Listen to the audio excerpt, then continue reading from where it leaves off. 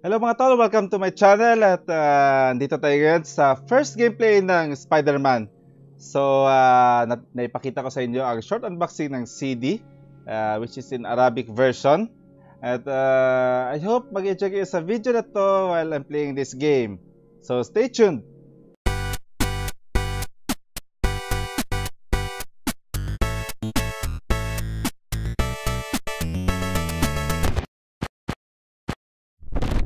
Okay.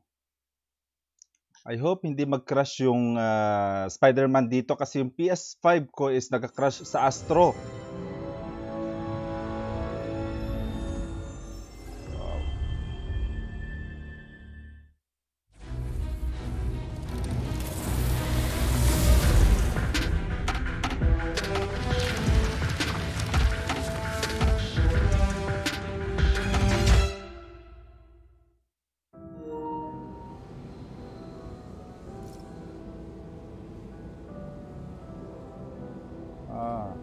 So sa previous na Spider-Man yun. Okay. Yes? Up until about a year ago, my life was pretty normal. I lived in the greatest place ever. Brooklyn. Represent. Had two cool parents and loved all things science and superheroes. Everything changed though when my dad was killed in the City Hall bombing. I couldn't believe he was gone. But Peter Parker and his Aunt May, they were there for me. And so was Spider-Man, who I later found out was Pete. Crazy, right? Then when the Devil's Breath crisis started, things got intense. It seemed like all those Spidey's villains were on the loose. I managed to do my part to help them out. And after all that, believe it or not, a spider bit me.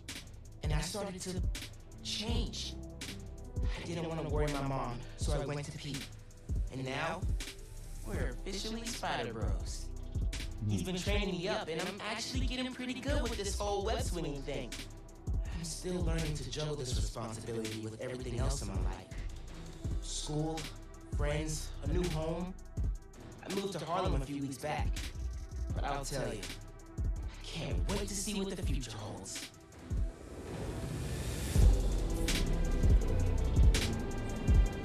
Okay. So, ito na yung intro, yung intro ng Spiderman Miles Morales. So I'm very excited din, as in kung alam niyo lang feeling ng isang bata na nagbubukas ng gift on Christmas, yun ang nararamdaman ko. So samahan ko dito sa gameplay na to, as in sobrang saya ko talaga.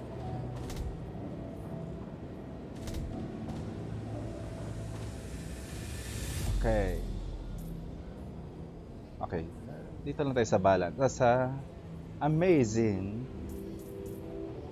friendly neighborhood. Okay, easy. Okay na siguro to. Fidelity, performance. Okay. So, itong performance okay, so ito performance is parang paano siya upscaled lang to 4K. Then ito is 4K talaga, pero yung catch niya is 30 frames lang. Siyempre kung gamer ka, mas maganda pa rin yung performance sa 60 frames. Kung gusto mo talagang visuals, dito ka sa fidelity. Okay, sa performance ako para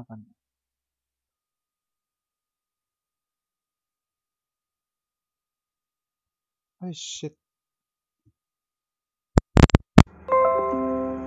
5.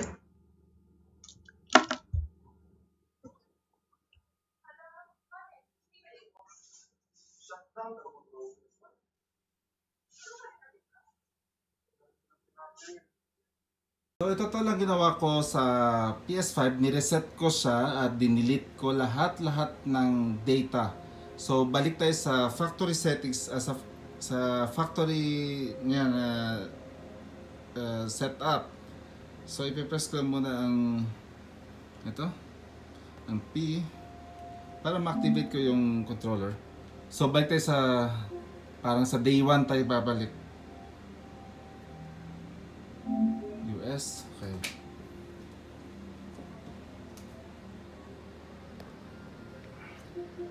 So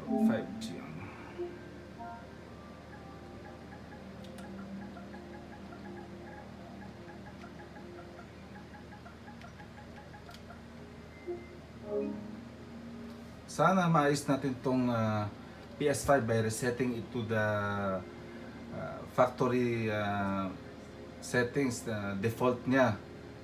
Kasi yun ang talaga makikita ko ngayon na solution. Okay, so I agree. Same as usual, para may pakita ko sa iyo kung anong makikita nyo by the time that you open the PS5 on the first time. Okay, yan.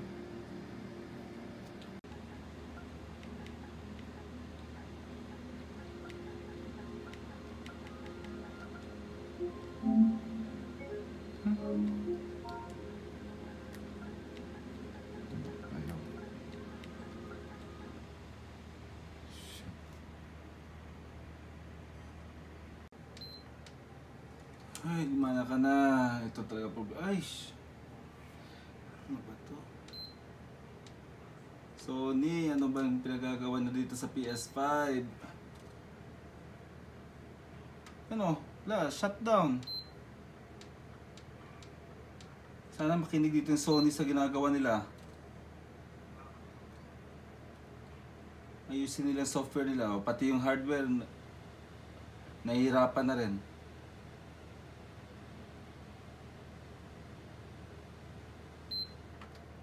Okay.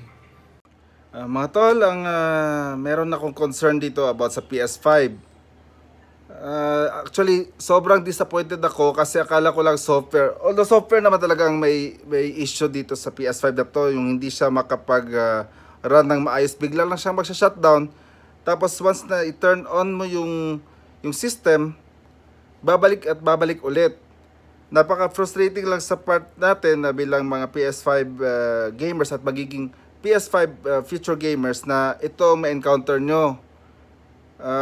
Ewan ko lang kung kailan darating yung patch nila para ma-fix yung problem sa PS5. Ang dami na talagang issue na nababasa ko sa post sa ibang YouTube channels na nagrereklamo regarding sa pagmamalfunction ng PS5.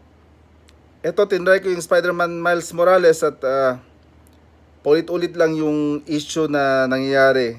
Hindi nga ako makaabot ng 5 minutes na gameplay tapos biglang siya magsa-shutdown.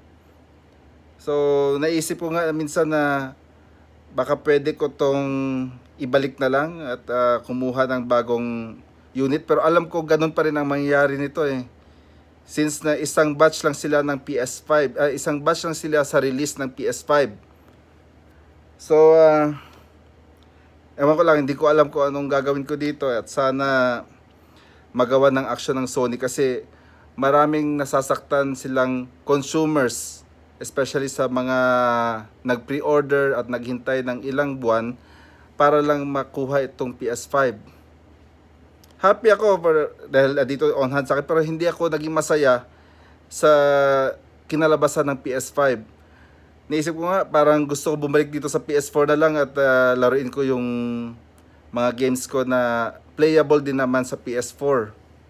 Ayun lang masasabi ko at be aware lang sa mga future PS5 owners na dapat ma-anticipate nila ang ganitong klaseng issue. Masakit din sa part ko na syempre pinaghirapan ko rin yung pera na binili sa PS5 at yun lang pala resultang matatanggap ko. At sana yun maayos lang. So thank you. See you.